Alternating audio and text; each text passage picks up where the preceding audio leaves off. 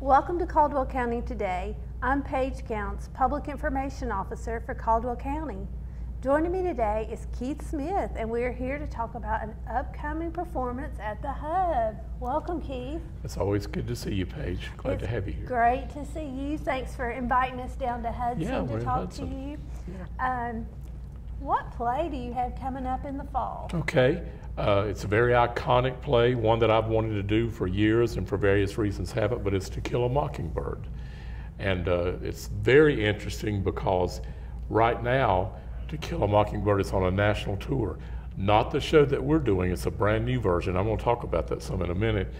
But in spite of the fact that it's a different show, still rights were very difficult to acquire. We're one of just a handful of theaters in the country that got rights to do this. So I'm very excited. I think the biggest thing when we do this show in mid-October, and it's still a ways away, but we want people to save the dates and be aware it's coming up. But when we're doing this here in October, it's going to be, the touring company is going to be on the West Coast in Oregon and Washington and California. So maybe that's why the distance allowed us to get to do it. But I'm very excited about getting to do it. And so you're doing the original version? Yes. The novel, the Harper Lee novel that won the Pulitzer Prize, it came out in 1960, the iconic novel, and then the iconic movie with Gregory Peck came out in 1962. Well, Christopher Sergel, whose father was the head of dramatic publishing, and then he took the reins there at about the same time. In 1970, he wrote the play version for this show. And dramatic publishing, whom the last two shows we did were cast through them. It's, or not cast through them, but they gave us the rights for Cotton Patch Gospel and Welcome to Mitford. Oh, wow. So they own rights to a lot of shows, but they've had the rights to this show since 1970, so over 50 years. Well, here's what happened. Harper Lee, who wrote the novel, passed away in 2016. She was 89 years old. And there's a Broadway and Hollywood producer, Aaron Sorkin, who people would recognize some of his work, but he wanted to do a brand new version of To Kill a Mockingbird. So he went to the family estate, and they were reticent and hesitant to give it to him because they didn't know if he would honor the novel appropriately. So he started these lawsuits, and Broadway started lawsuits, and they tried to take rights away from dramatic publishing. It's very much high drama, in drama. So there were counter lawsuits filed, and there were trials going on in Alabama and New York, and this is around 2015, 2016. Turns out everybody got what they wanted. He got to do the show on Broadway, his version that he wrote, and dramatic publishing still gets to give the rights to companies across the country, regional theater, community theater, to do the show. They're the only ones that can issue those rights. In fact, they got a $2.5 million settlement out of this because they were kind of thwarted for a little while, but so they're getting to do it. No one can do the Sorkin version except him.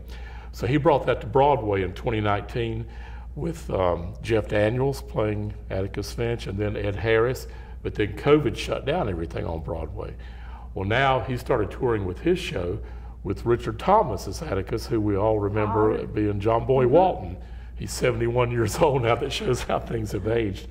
But I saw the show in Charlotte this past Friday night, and it was a fine performance, but it's a whole different show than the original.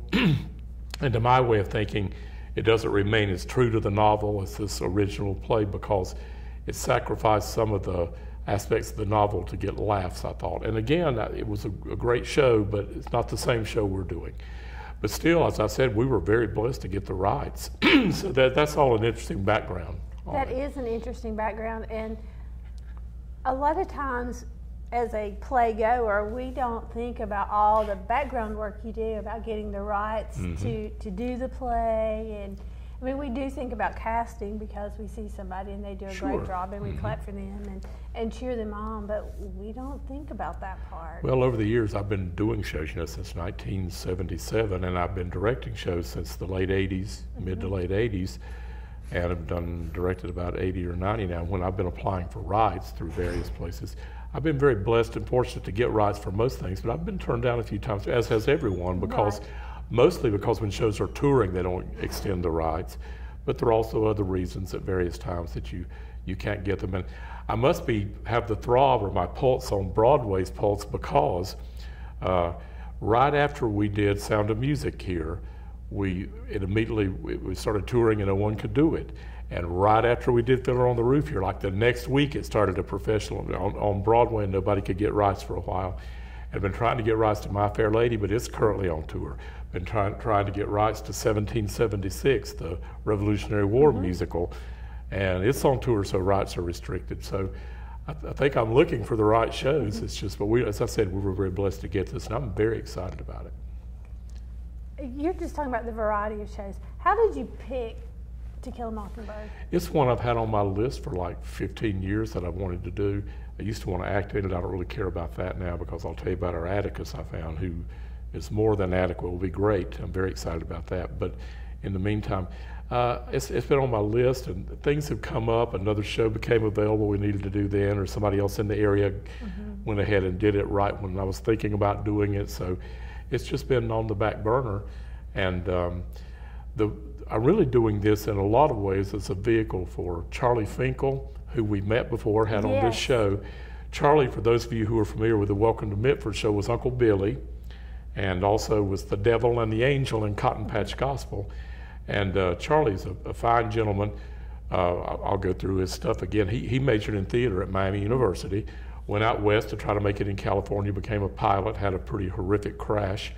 He decided that to feed his family, he needed something more substantive than acting. He thought it was great, but he didn't know that he could make a living at it. So he became a trial lawyer, and a very successful trial lawyer in Northern California. Well, he just was ready for a change of climate. He was retired, ready for a change in just every aspect of life. And so he had family in North Carolina. He came and moved to Taylorsville about 3 years ago now. And so it's always been his dream to do Atticus, but I approached him, he didn't approach me. But Charlie, being both a successful trial lawyer and being a trained actor, he brings both aspects of that, plus his excitement.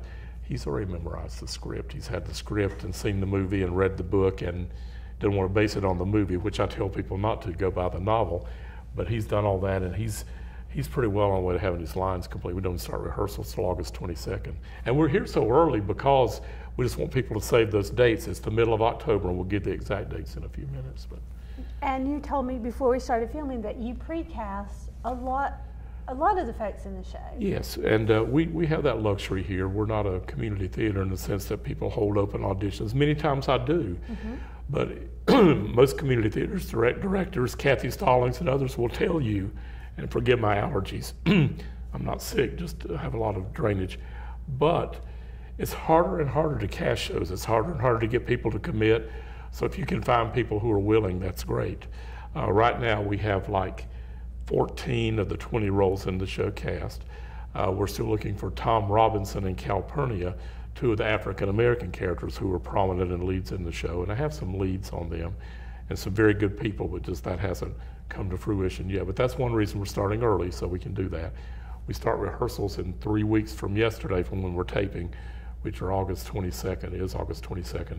But the show itself runs October 13th, 14th, and 15th, 20th, 21st, and 22nd, mid-October. And tickets will go on sale in a few weeks. But I want people to go ahead and save those dates, because I believe we do well anyway with having good audience attendance, but with the name of this show being out there, I really think we're going to do very well and a chance to see it. But yeah, we have some very good, some of the regular people whom I work with, Stephen Starnes and Jim Engelman and Kevin Parrish and Randy McCall and Carolyn Eichert and Ann Wepner and Cynthia Haas, and our young man who's become my go-to for a young character, Luke Peruch. Yeah, he rhymes with pooch. Peruch. I had to remember that. His mother told me that a long time ago. He's excellent and such a good kid too. And then there's a girl, Maddie Wilson, who has played Annie in Annie before, not with me, but with Kathy Stallings.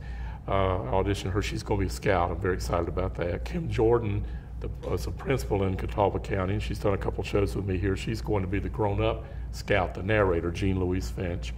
So we're still working on finalizing, but we got a good jump on it. But you still got some time before you start rehearsing. So. And as you called those names, I actually was going through my head, I'm like, very familiar. And Mr. Finkel, when I met him and you started talking about Atticus, I was like, well, I know who's going to be Atticus. Yeah, well, it's just he has the look and the desire and the ability and all of that, so it's a great package. It's something he's wanted to do. It's like a bucket list thing for him. But I failed to mention Robert and Marcia Marshall were in the show. They're two of my go-to people who sing in all our choirs and are so supportive. And Kaylin Hall, a young lady who was in Bright Star, she's in Hickory mainly, but she's coming up to play Mayella Ewell, what am I trying to say? The antagonist, one of the antagonist roles. But I love working with her. She's great, so I'm excited. She played Scout, as a matter of fact, like 6 years ago, but now she's old enough to play the other character. I didn't want to leave anyone out that we had so far. But I'm very excited about it. Keith, one thing I've learned working with you is there's always some surprises in the show. And you probably even may not have even figured out what those surprises are, but I know you always have something that's your twist on things. I figured out one thing, which I won't give away, Don't give that I want to away. do. But another thing, I want, the show's been done so many times. I've probably seen it 8 or 10 times, professionally and amateur productions, from school to community to regional theater. And I want to put my spin and twist on. That's one thing I hope, that I have enough vision that I make things fresh and don't just copy what you've seen. And in the times in which we live, it's very important to address how different cultures relate, how people with different political viewpoints relate. This show is set in Macomb, it's a fictional town, Macomb, Alabama in 1935. And so it's in the deep South, it's Southern Alabama. And we will use the N-word in the show. And it will make people uncomfortable, and it should make people uncomfortable. But it would be doing a disservice to take that away and not show the ugliness or the ignorance of that era, and unfortunately some that we still have. But you can't just sugarcoat things and try to sanitize them. You have to show things for how they are. And this show that I saw, the other version of it in Florida, in Charlotte this past week, they probably used the word 5 times more than this script did. And that's to make a point, but we'll do that, but we'll be very careful with how we handle that. On the other hand, I want to not make these African-American characters caricaturish. I don't want them to be one-dimensional, yes ma'am, no ma'am, yes sir, no sir. I want them to think and to show that they're thinking and that they were thinking then, and how it takes courage to not come to that edge, but not go over and lose control. I want to flesh them out more and make them more multidimensional. And that's been a goal I've had for years, but especially now in the times in which we live. So I'm excited about that aspect of it. So, and I'll say this about the use of the N-word. When I directed the outdoor drama From This Day Forward, I did a couple of years, and I was in it many more years, but 2001 I was directing. People love babies and children, and people love animals, so I've used animals in shows, horses and dogs and cats and goats and a couple of snakes at various times. But in that show I used this big dog for the king, and we were going to get a horse. It didn't work out that summer. We had goats on stage. But I also put babies in the show. And my reason for doing that was twofold. People go, oh, that's wonderful. Well, if you know the story of the Waldenses, they were massacred by the French and the church of that time in the 1500s. In 1585, there was a great massacre, and they killed all Waldenses they could find, including babies.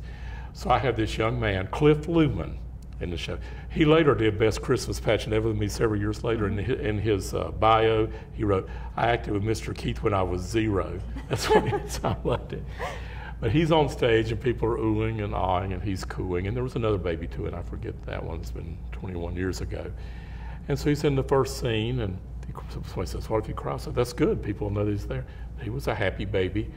His mom took him home and had him in bed by the time the massacre scene rolled around, like the 6th or 7th scene of the show.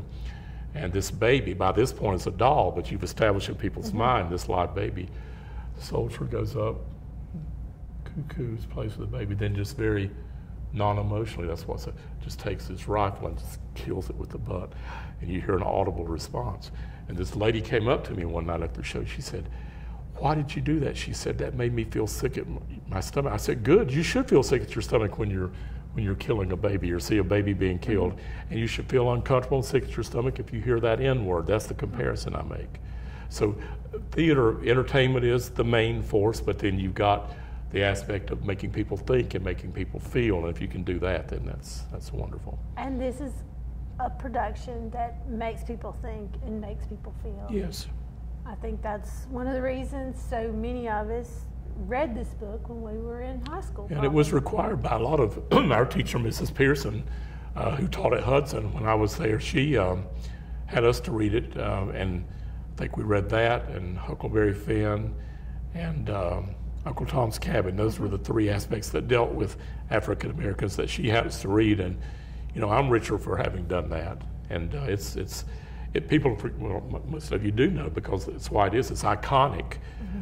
It's probably one of the 5 most produced plays in the history of American theater. And of course, the movie before that was iconic, and the novel before that. So again, it's subject material that should be very familiar with people. If you're not, definitely you want to see it. Yeah, I definitely want to check it out. And a lot of times we come to Hub Productions and they're fun, we laugh. This one's a little bit different in that it's more about making us think. It is, and it's a drama, but there are comedic aspects. Right. The character of Dill Harris, he's a great young man. He stays with neighbors of the Finches with his aunt, and he's playing with Scout and Jim, Scout's brother, all the time. And his imagination runs wild. He's making up all these stories about pirates and all this stuff all the time. So it's definitely, and Harper Lee was childhood friends with Truman Capote, and Dill is based on Truman Capote, another author and playwright and novelist. But he brings a lot of comic relief, and so it's not dire. It's not dark like scary, even though there are moments that are scary. It's not dark in that they talk about mental illness, which they do, but it's mainly just drama. Like, how is this trial going to go, and you have this hope, and yet you kind of know what the outcome's going to be, and it's just very, very high drama. And I think people will buy into that and enjoy it. And will this be dinner theater? It is dinner theater. So we're back into dinner for the fall, and we haven't set everything up with catering yet or with the tickets, but we'll do that soon. Yeah, and I'm going to say tickets are going to go on sale by early September at the latest, so less than a month from now, around a month from now. But just save those dates. But it will be dinner theater. Dinner's always served at 6:30 with the shows to follow at 7:30. It's always a Thursday, Friday, Saturday run. In this case, October 13th, 14th, 15th, 20th, 21st, and 22nd.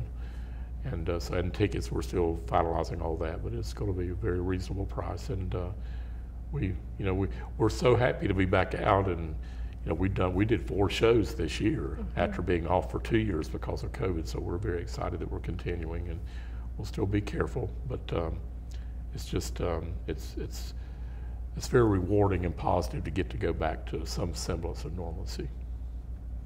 Keith, is there anything we've forgotten? I don't think so at this point. We'll get you guys to come down and talk to the cast probably. It's not as big a cast as when we did Cotton Patch. When Keegan came down, we looked at that. But still a good-sized cast, around 20, and a few extras, a few townspeople. And as I said, like you asked or mentioned, there are a few surprises, which I think will be very positive. I'll just give the hint that one of the young ladies in the show, I'm playing on one of her strengths, which isn't necessarily in the show, but I'm going to incorporate it in there because it's just too good not to. So as always, you want to check out what's going on at the Hub. We say it over and over again with the arts, with the productions. Everything is so wonderful. So be sure, mark your calendar for October 13, 14, 15, 20, 21, and 22. Mark off one of those weekends. And then in September, I'm sure you'll see something about tickets going on sale. So be sure to reserve your seats early. Thanks. That's right. And we appreciate everything you guys do for us. You've been so supportive over the years, and it means a great deal to me. And people just need to come see live shows. I say go anywhere, go everywhere you can to see concerts and shows. TV's great. You can go online and see things, and all that's wonderful. But there's nothing like seeing a live show because it's a living entity every night. The Thursday night show will be different than the Friday night show, and part of that will be by the contribution of the audience and the symbiosis of the exchanged energy. And part of it will be that somebody just says a line, one word, tweaks it slightly differently, and it just goes in a different direction. You still have the overall structure, but it's free to roam within that, and that's what I look for in collaboration with the actors and living in the moment. Not calling it in or dialing it in, but living in that moment on stage. Raw energy, raw emotion, just live as you do it. And all the productions are always so wonderful. You feel better. You feel like you're part of a larger community when That's you come right. and participate. That's right. And that is a big part of the community aspect in the seeing it live. But you know, my mantra I say every time I talk to you, I'm smart enough to surround myself with good people. Then I work really hard too, but we have fun. And I won't do it if we can't have fun. But I think people will enjoy, may not be the right word. They'll respect and appreciate this, and they'll enjoy the performance. They'll be interested in it, but I think it will move them emotionally. I'm hoping for that. So definitely mark your calendar. Thank you, Keith, for inviting us down, and I look forward to talking to you more about To Kill a Mockingbird and meeting the cast. Yes. So we look forward to that, and thank you for watching Caldwell County Today.